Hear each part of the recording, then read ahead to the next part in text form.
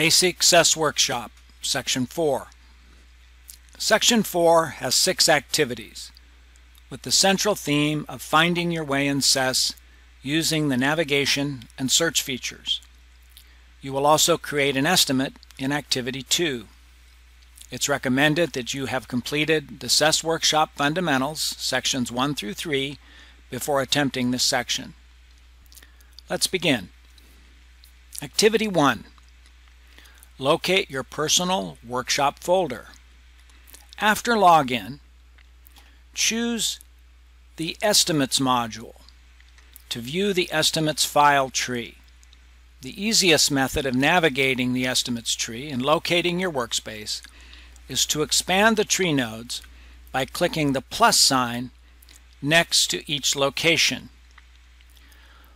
Find your region, your park, the Other folder, and the CESS Workshop folder. You should see your username.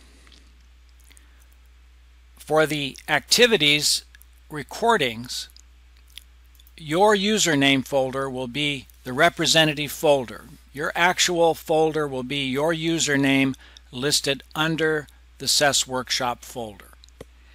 If you don't have access to EOS Explorer Extended, you don't see your username folder in CESS Workshop folder, please review the introduction to the basic CESS Workshop. Pause the recording now and complete Activity 1.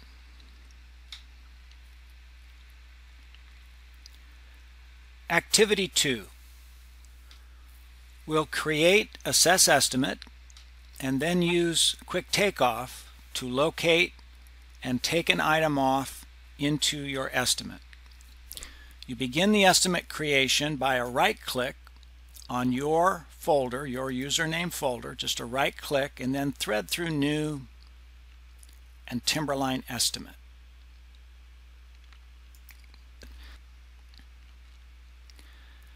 We use a template by default when creating a CESS estimate, and the use of the template is beneficial. It provides some needed information and saves you the effort of doing that yourself.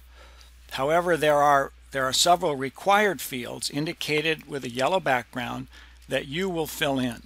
File name, of course, first. We'll just type in data search for our file name. And then the list on the left, the red asterisks will indicate the panes that have yellow backgrounds or required fields. You'll need to complete all these and clear the red asterisks before the estimate creation process can be completed. So we'll go to Main Next. Under Status, you can just use Working. And take a moment to find your actual username, estimator username, as it's listed in CESS. And there are over 3,000 entries here. So the list can be quite daunting, and until you know how your username is entered here, whether it's first initial, last name, that sort of thing, you'll need to scroll for it. There is a one value, one keystroke jump feature here. I'll type an M to get started. It's not case sensitive, but from here you can either drag or scroll to find your username. It could be first name, it could be last name. Once you find it, of course, you'll remember the form it's in. It'll be a little bit easier for you to get to in the next attempt. But it's an important field, especially for searching, both for you and for your support staff to help find estimates. Once you find it here, just drop it in. Continue with cover page headings next. Again, we'll just use the term data search. And in job classifications, these are required fields principally for Maximo interface. We won't be using validation, nor will we be sending to Maximo. So just go ahead and put in the appropriate values here. For work order type, you can use unknown. Current data set would be good. And if you don't know your site number, any value will work for right now. But if you do know the correct P code here, go ahead and drop that in as well. Now by default, there'll be an open estimate checkbox already checked for you, so when you hit finish, the estimate will be created and open automatically. We'll go ahead and click finish now.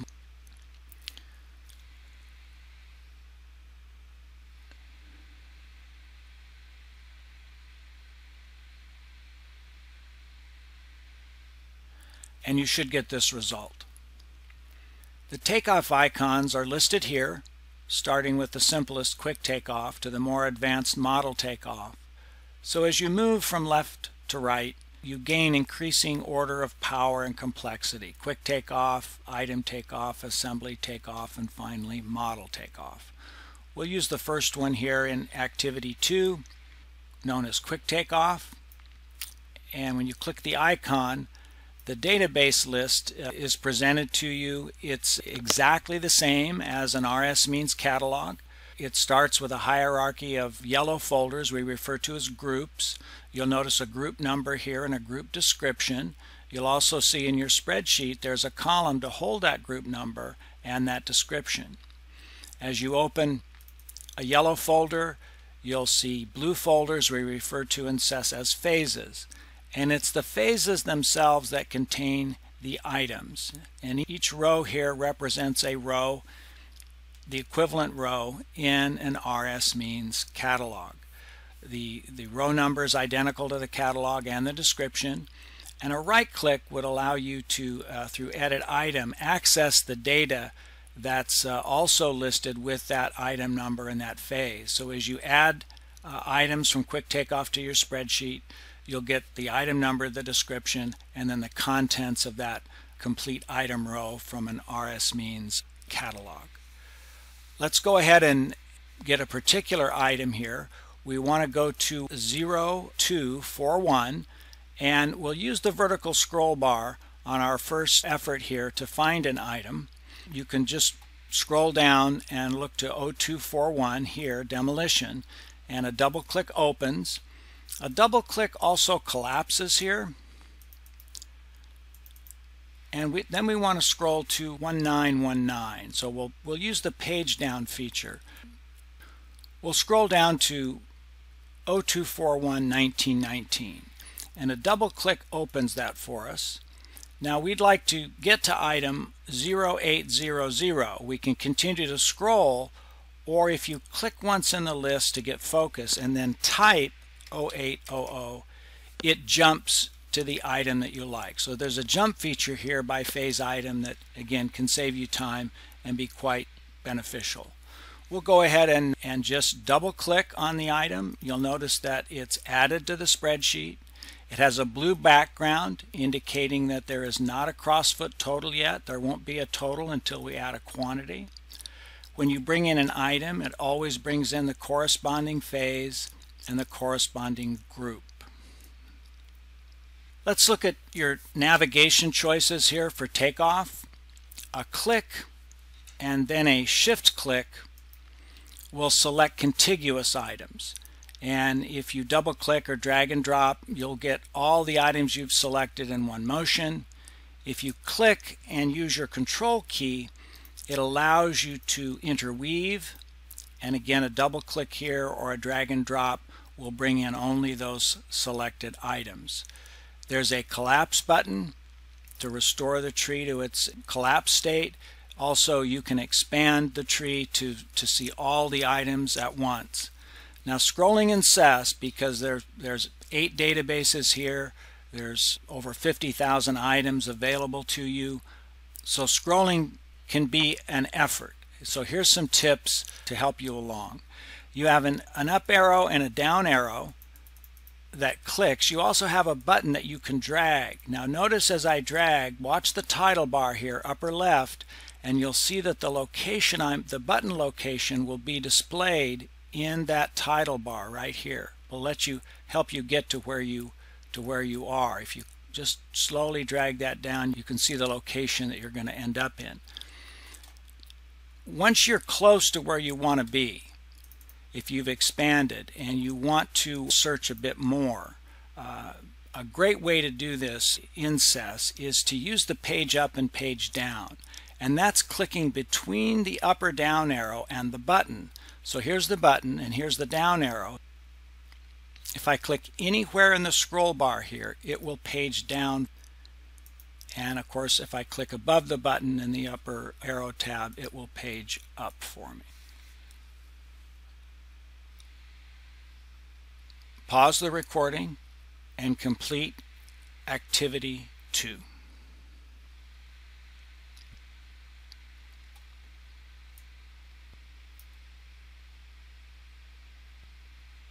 Activity 3. We'll locate an item using quick takeoff again, but this time we're going to sort not by phase item, we'll sort by description. Click the pull down tab here and choose description as the sort method. Now the list changes and the folder names become the first character in the item description. The sort list is sorted by special characters, then numbers, and then uppercase letters, and if there are any, there would be lowercase letters here. Sort by description can be advantageous if you know the leading characters of your description. A single click to get focus in the list, and then we're going to type the value emergency with a capital E. This is a case-sensitive jump, and notice that as we start to get the text in, it jumps to the letters here. It does time out. If you pause too long between keystrokes, it reverts back. A little bit of practice is usually required here to get used to the search, but it can be very handy for you, this jump feature. We want to find the lighting twin, the 25 watt 6 volt. A double click will add that to your spreadsheet here. Now to show the difference between the uppercase and lowercase jump, collapse your spreadsheet using the collapse button here, and then type the same text string emergency using lowercase e,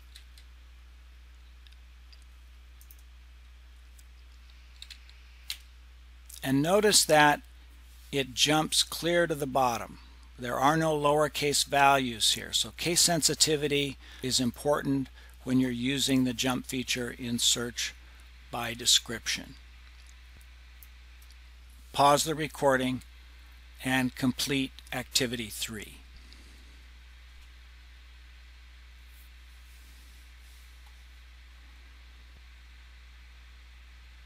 Activity 4. Locate an item by search.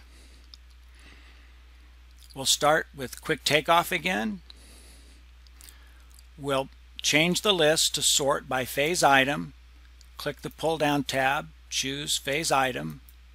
The list is restored to CSI 2004, and click the search button. Now this is a comprehensive search. Wildcards are built in, they're inferred. And because once again this is a rich field, the description field is large, there are thousands of items in here, we find it best if you start with shorter text values. Start small and then add values as you discover the search results. Start by typing lock set. Now search values are not case sensitive. Click the Go button and all descriptions with the text lock set will return in the list.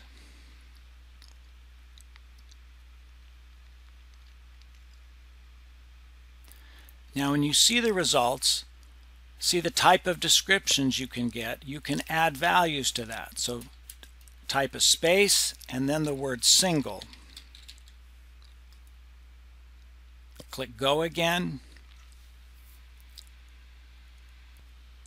And now the descriptions that contain lock set single are returned to you in any order. It doesn't matter if the text string single is before or after lock set.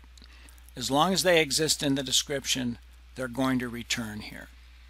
And we want to find 0871.2040, and we want to find item 1600. Once you've found your items, if you want to take a look and see what items are also listed here, click once to get focus on an item and then close the search. And you'll see that the entire values for all the items within that phase of your selected item will be returned to you. At this time, go ahead and double click on 1600 and add that item to your estimate. Pause the recording and complete Activity 4.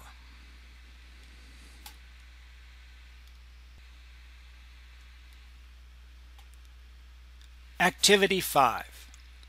Assembly search using the jump feature. We'll close Quick Takeoff and open Assembly Takeoff, the third icon on your takeoff ribbon here. Take a moment, adjust the pane, hold your Shift key down, close the pane. When you open Assembly Takeoff again, it will open in that shape. We'll use the jump feature to find a specific assembly. You'll type D4010 and then scroll to 410. And scroll to 1040.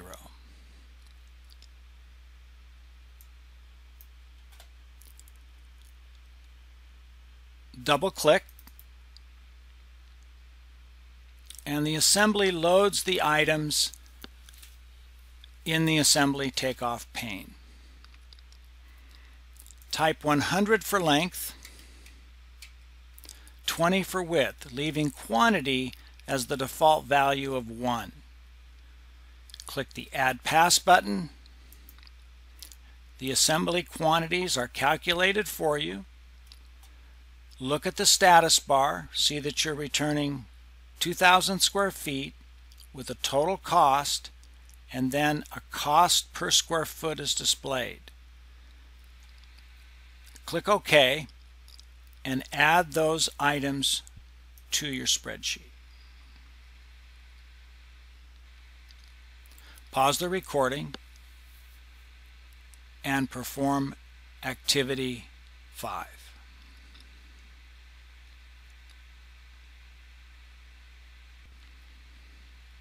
Activity 6.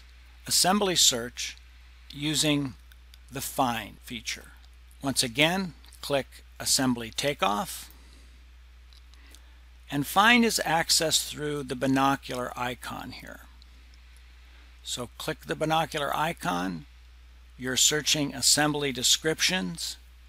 This search is not case sensitive, and type the value spread footing.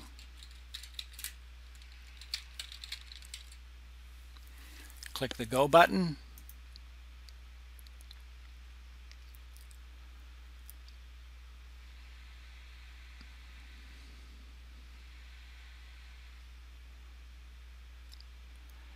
When A1010.210-7300 appears, double-click,